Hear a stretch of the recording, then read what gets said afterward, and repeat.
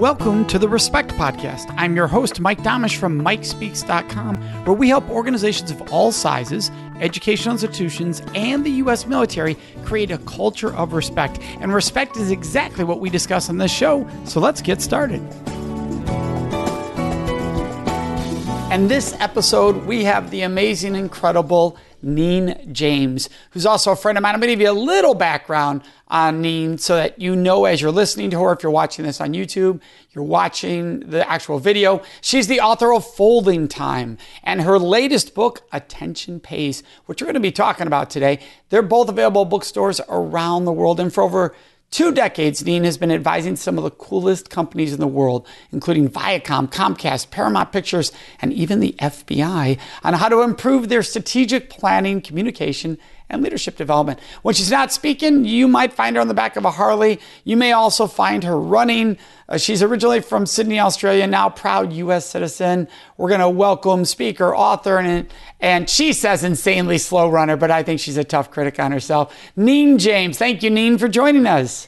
G'day, Mike. What a treat to get to serve your listeners. When you say things like 2 decades of working with clients, makes me feel ancient. But if people are listening to this, they probably think I sound like I'm 5. I promise I'm significantly older than that. Well, you're still young, that's for sure.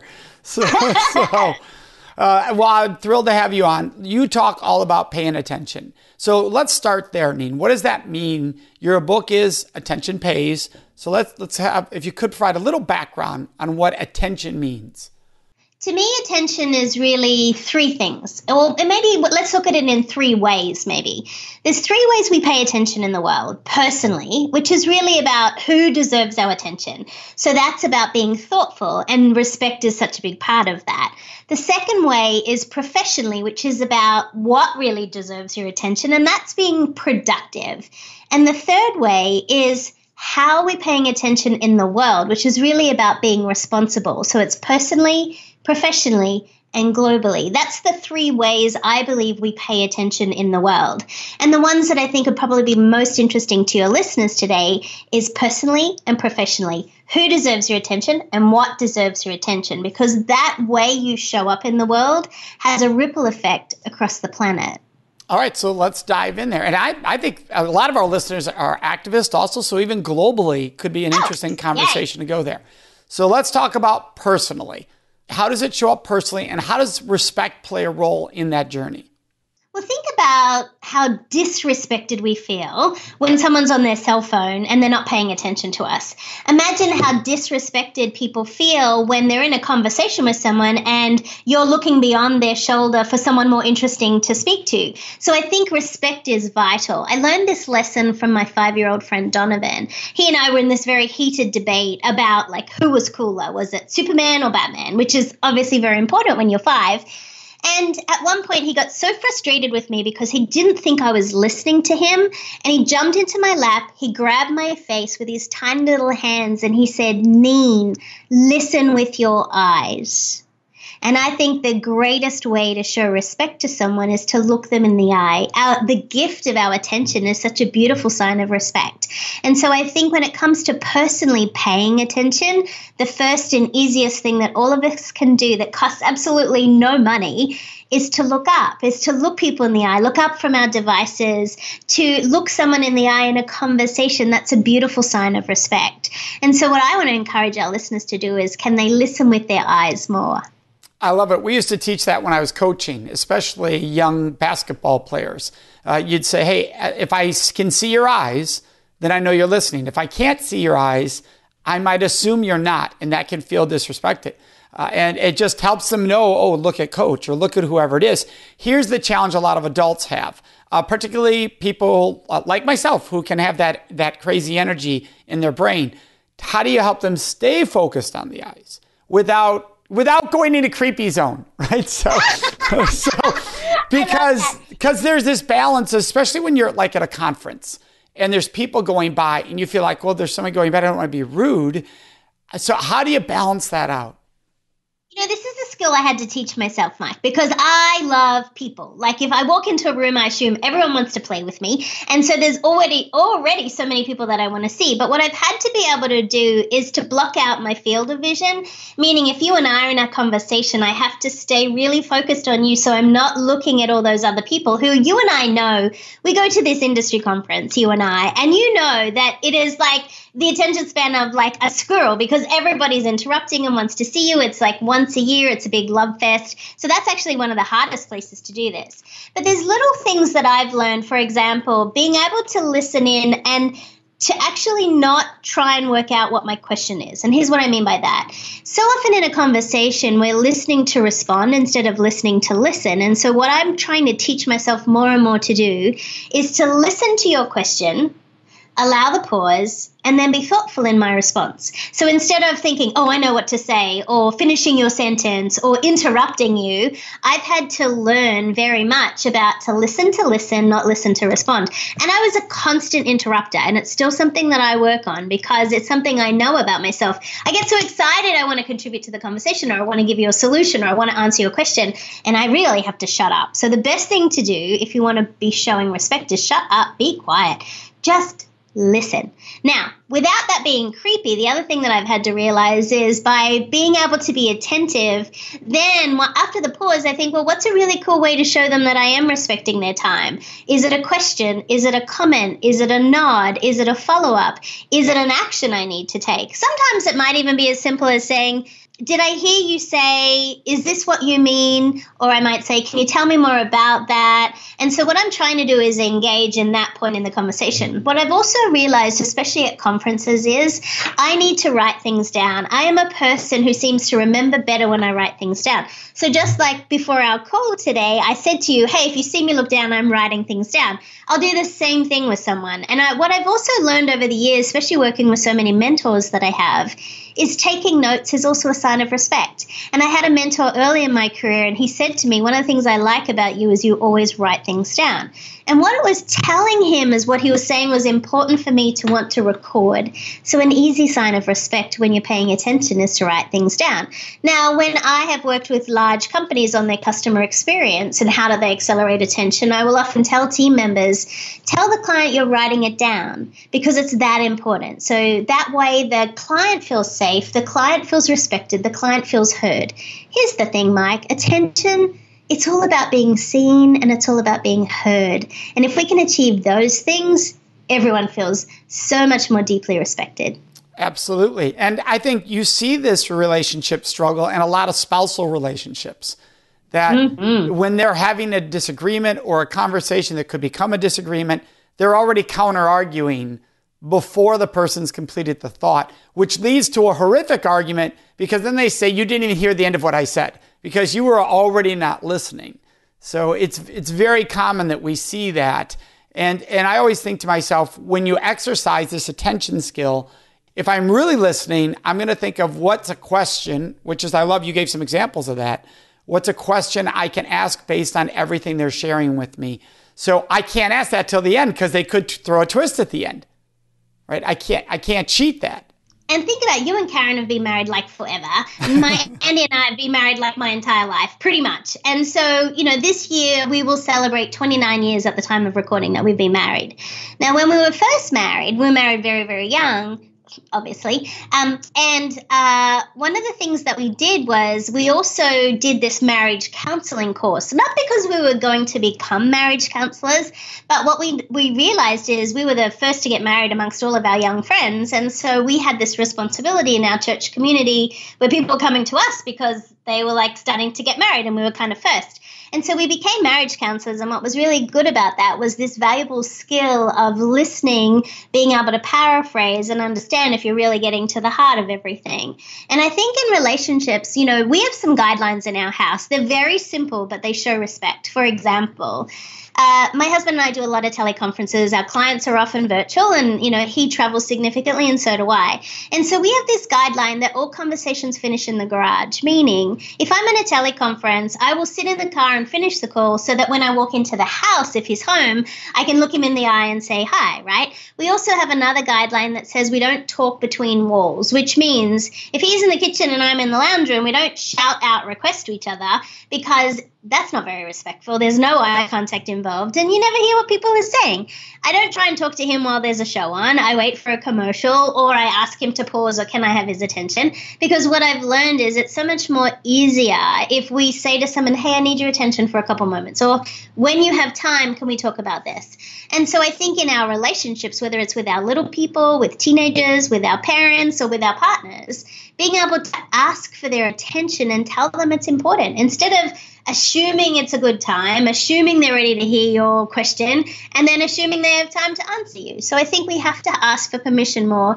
And you're a huge advocate for this with all the work you do with the Date Safe Project. You know exactly what I'm talking about. Yes. Well, and I've always loved, because you and I have discussed this before, the no between the walls discussion. Because I think it's something that's so easy to fall into, and we have fallen into it. Karen and I have fallen into it. And so I remember the first time you said that, I said, that's brilliant, because I'll often be feeling that. Like, I don't want to talk across the room, or I don't even want to text while you're driving home. I want you to talk to me when you drive home. I'm on the road enough. I have enough text conversations. I want to have person-to-person conversation. It means a lot more to me. So I love that. I think that's a great example. And I love that you talk about the fact that being seen and being heard are so important to paying attention. And we always talk about in the respect world, same with when we talk with corporations and organizations about respect, is this idea of also feeling that they care, right? Because I can listen to you, give you full attention, but that doesn't mean I'm actually caring about what you say, right? So that's that true. I can play the role of paying attention. That's true. Without caring. So caring forces me to think about your feelings, what you're going through, and to engage with that. Would you agree with that? Or I would. Last night I was watching the movie Lady Bird, and it's a movie that's popular at the time of this recording. And there was a conversation between a mother and daughter, and they were talking, and the conversation was along the lines of paying attention. And she said, isn't love and attention the same thing? And I think that when you show someone attention, you are caring, because in our crazy, busy, distracted, insane world that we all choose to live in, and in the crazy town that is my head traffic and everyone else's, when you add that on top, the very fact that you stop, pause, and pay attention to someone, I think, shows a level of care. And I think we can do this more and more every day. For example, I want to challenge listeners, when they order their coffee, can they look their barista in the eye, use the barista's name, and thank them for their coffee, instead of just constantly, people are just living life like this on their devices, right? When you're going to pay for your groceries, or you're paying the toll as you go through, can you look someone in the eye and thank them for the job that they do? When you're in a restaurant or a cafe, can you thank your server, look them in the eye, find out their name, use their name in the transaction? These are all very simple ways to show that you care. I want it to be intentional attention, not transactional attention. And I think what you're talking about in like playing the role, to use those brilliant words, it's transactional, right? It's just you and I like not even really engaging. You sort of feel obliged to do something, whereas I'd rather people move from transactional to intentional attention. That's what we talk about in Attention Pays. Well, and that's why I wanted to bring it up, because there are people who are tactical and they fail to understand the connection, right? So they think, oh, I just need to take those steps, and then they'll feel like they're being paid attention to, not understanding, no, you have to actually pay attention. You can't have one without the other. I also think, Mike, that attention as a word gets a bad rap. I think social media and some of the celebrities and personalities who are craving and desperate for attention, I think social media has amplified our attention platform. And so attention as a word really gets a bad rap. And yet attention as a word means to care for or to notice someone, right? And so when you think about it, I want to make attention a really positive word. I want to start this attention revolution where we start to really pay attention. And it's okay to want attention. You know, when you think about this, we crave attention. We learn this skill as a baby, right? So we cry. Our parents pick us up. No, we learn attention. Like, it's that simple. But I think over the years, attention gets a bad rap. And I want to really change that for people. It's okay to want attention. you don't have to want attention from everyone, just the people who matter to you. And I think that's a really important thing too, is if someone you really care about is not giving you the attention that you need, you have to have the courage to say, this is really important to me. And I think that's also respecting yourself. It's respecting what your needs are and having the courage to articulate those to someone else. That takes all kinds of vulnerability. It takes all kinds of bravery. And I know you talk about that in the work that you do. So if someone's listening right now thinking, well, this sounds great. My partner needs to be better at this. My coworker needs to be better at this, right? It's always my boss or my partner or my kid. Never me, right? Right. It's like when you read a book. Oh, I know someone who could use this book. Well, yes, you probably, right? So we've all done it. But if somebody is thinking, okay, I'm aware that I need to be better at this, and I would like my partner to be better at this, or I'd like my coworker or my boss to be better at this, how do you help them ignite the conversation on the importance of attention without talking down, therefore losing attention, or lecturing, therefore losing attention? How do you best case scenario for starting that conversation with someone important to you? What I found with working with so many of my clients, whether they're big executives who run, billion-dollar companies or entrepreneurs who are a company of one, what we've realized in the work that I do with them is very much getting super clear on what it is that they might be missing and what it is they need, and having language that's not accusing the other person of not doing what they need, but it's coming from a place of saying, I really need this. So if, for example, it was your partner, maybe one of the things to talk about would be say, hey, when you have some time, I'd love to talk to you about something that's been on my mind. Just seed the conversation.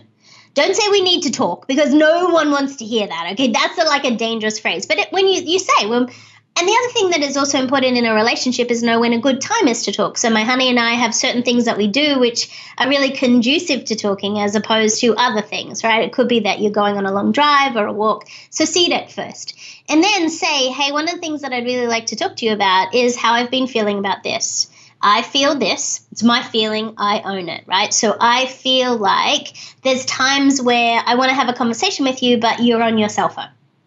It would really be important to me if we could stop and have like a device-free meal, or it would be really important to me if you could look up because there's certain things I need from you, or it'd be really helpful to me if, and it's all about me, right? This is what I need. It's not about you doing something wrong. It's about me owning why I feel this way. And then coming to some kind of resolution. I think what sometimes happens is things, let's take technology, for example. Technology is not the enemy of our attention. We are, right? But we made technology to be the bad guy. Not really. It's just we as adults are the users. So I remember once my husband and I were on this fabulous date and he was on his cell phone. And I was like, I'm much more interesting than your cell phone. Like I was joking, but I wasn't. And he started to laugh. And it was just the default position I think sometimes we go to is if we are not active in the conversation or we think we're in a meeting and it doesn't really involve us, we default to our cell phone. We check our email. We check our Facebook status. We go and have a look at what's happening on Instagram, not because the person's not interesting, just because they're not engaging us. We don't feel a responsibility to be part of that. We have to change this behavior. And so there's little things. I bought a cell phone with an actual cover, like you've got to actually open it up. So I can't see anything that goes on my cell phone. I put it in my bag when I drive, so I'm not tempted to have a look at it. In meetings, one of my clients, what they do, Mike, is they have this basket out the front of the conference room. Everyone drops their cell phone in the basket on their way into the conference room so that they can truly engage and brainstorm for whatever meeting that's about. I think if you want to have these conversations with your significant other, with your boss, with your teenager, you've got to work out what's important to you and have the courage to articulate why you need that person to see your point of view and then come to some sort of mutual understanding of what that might look like. And by the way, I'm a work in progress just like every one of your listeners. I have not mastered this. I feel like it's a daily thing to choose to pay attention. What brought you to this path?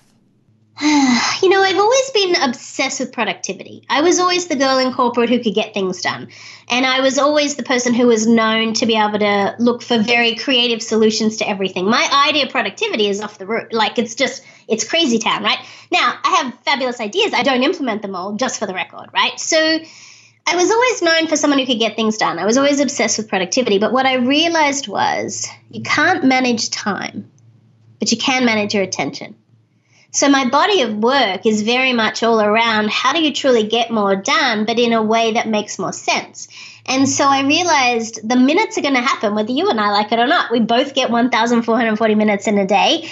But your attention is something you can control. So when I realized it wasn't time I could manage, it was attention, that became the evolution of my work, where I was like, as an adult, I can choose who I spend my time with, what I spend my time on, how I spend my time, and then who deserves the attention I have, what deserves the attention that I have, and how am I going to show the world that that's important. And that was the evolution for me. And so it kind of just made sense that attention was the evolution of productivity. So I have friends who say, well, my priority is working out, but I can only get a workout in a week. And so that would be an example of not really being honest to what you pay attention to or what you're giving your attention to, because you're saying one thing, but your time does not reflect that. I remember we have a mutual friend, Sean Stevens, that said, I can tell what your priorities are, where you spend your time and your money, right? The combination of those things. So a lot of times we're lying to ourselves about what we want to pay attention to. Not what we want to, but what we are paying attention to. So the real statement should be, I don't give enough attention to working out if I'm only working out once a week. That's an honest statement. I don't give the attention to working out that I wish I was giving or that I need to choose to give. And so that's an important distinction for people. Do you think it's a common one people struggle with? Well, I care deeply about, that's where all my attention is. But it's not. It's over on these other distractions they have. Yeah, and I think to what you're talking about is very much about respecting yourself, right? So right. I think one of the things that happens is we articulate what we think people need or want to hear. So if you're with a friend who's like insanely healthy and you're like, yeah, I want to work out like every day, but I only have time once a week because your friend's super healthy and you're inspired by them. Well, that's not really respecting yourself. What I've also learned, especially as I've got significantly older, is that your body has to move. Like you have to put the right things in it. It has to have some sleep. Oh, and by the way, you should exercise, right? Whether you like it or not is kind of irrelevant. To respect the body that you've been given for this one planet, God gave you one body. Like that's it, right? No amount of pills or anything is going to fix that. And so I think what we have to do is show respect to ourselves, which also means being truthful with ourselves. It is about, here is how many minutes I'm going to be awake today. A small portion of those can be allocated to working out. I would rather someone work out for 15 minutes, Mike, than 0 minutes. And so I don't think it has to be like an hour workout. I think that's also the trap that people fall into. They say, oh, well, if I'm going to go for a run, I need to go run for 5 miles. Well, that's not necessarily the case. 1 mile is going to be better than no miles, right? That's right. And so one of the things to think about is instead of looking at what everyone else is doing and comparing yourself and looking at what they're doing, look at what you can manage. And so you and I both spend a significant amount of time in airports, hotels, and convention centers. And you and I have both worked out how to stay healthy on the road, whether it's hotel room workouts, gyms, running stairs, whatever it is that's going to help our body move. So I think what happens is people are often lying to themselves and they have to really take pause and say, you know what? I have this one body on this one planet. It will only take me a few minutes just to pay attention to it, whether it's meditating, yoga, walking. You don't even need a lot of equipment. You can use your own body weight to do things. And so I would encourage listeners to find something that they actually like. I think that's the trick too, Mike. If you're doing a workout you don't like, you're not going to give it any attention because it's going to feel like hard work. But if you find an exercise that actually you look forward to, I think that makes a huge amount of difference because then you will invest your attention. I think attention is like Sean. I can look at someone's calendar and instantly know what's important to them because your time and the way you're investing it tells me a lot about who is important and what is important to you. If you or I have a sick loved one or one of your boys is not well, you'll drop everything in order to make them a priority because that's where your attention goes. And so the unfortunate thing is often people wait till they get sick or they lose someone they love before they pay attention to what really matters. I don't want that for your listeners. I want them to start paying attention now to who's important, what's important, and how are they going to show their attention in the world. Well, I love that. And so going with that, when we talk about where we're going to show our attention in the world, how respect plays into that becomes important. What we respect, you brought up just now, what we're choosing to respect. Or am I respecting my body? Am I respecting what my values are? How has respect played a role in your life?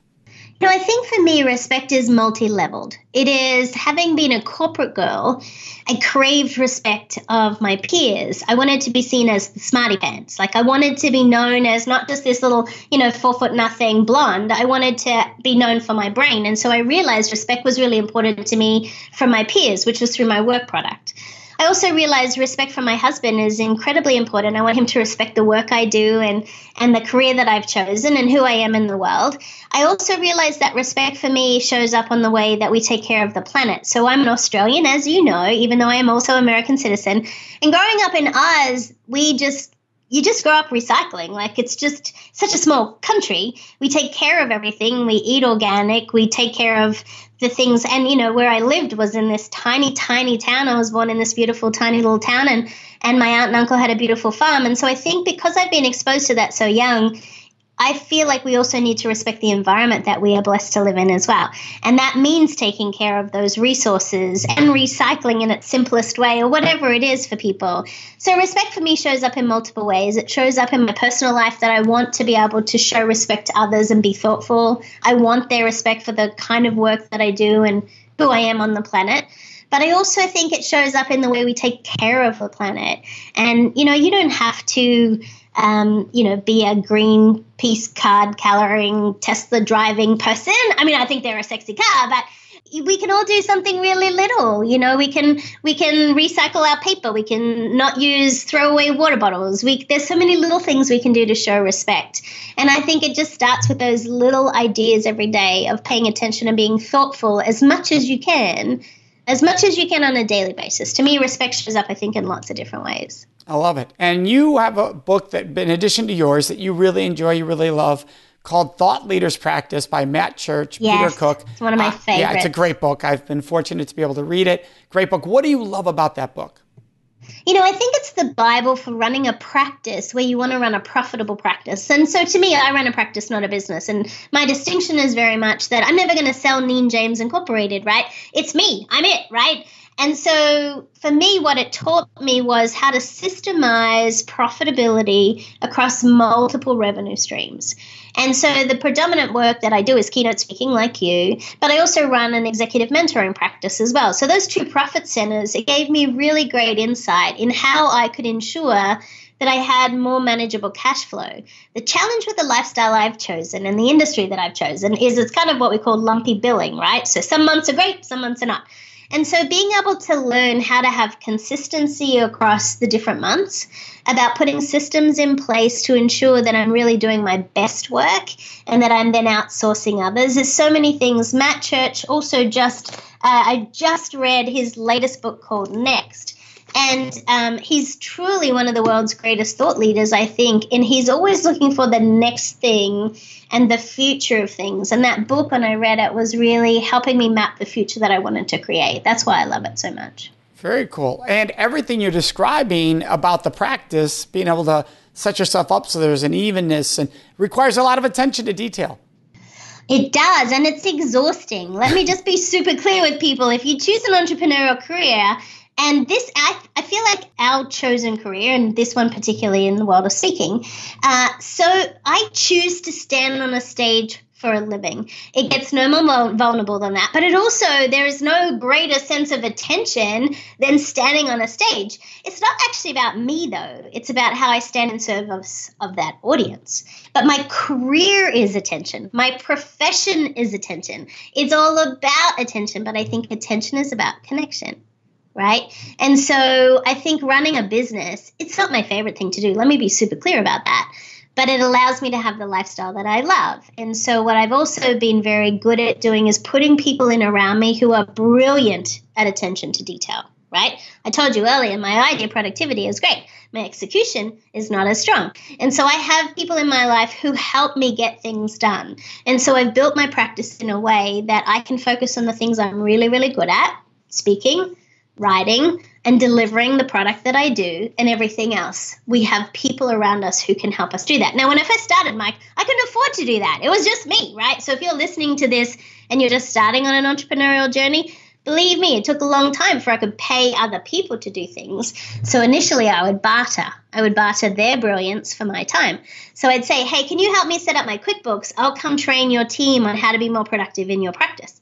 And so I was constantly trading my time until I could afford to write checks for people to pay them for what it is that they do for me. And so I think you just need to get super creative on what you're going to invest your attention in order to get the return that you want. I love it. Thank you so much, Neen, for joining us. What a treat. Thanks for having me on your show. I love what you're doing in the world. Well, I appreciate that. For everyone listening or watching, you can find Neen at neenjames.com. We'll also have all the links to her social media, her book, Attention Pays, everything on the show notes. Thanks again, Neen. Thanks. Thank you for joining us for this episode of The Respect Podcast, which was sponsored by the Date Safe Project at datesafeproject.org. And remember, you can always find me at mikespeaks.com.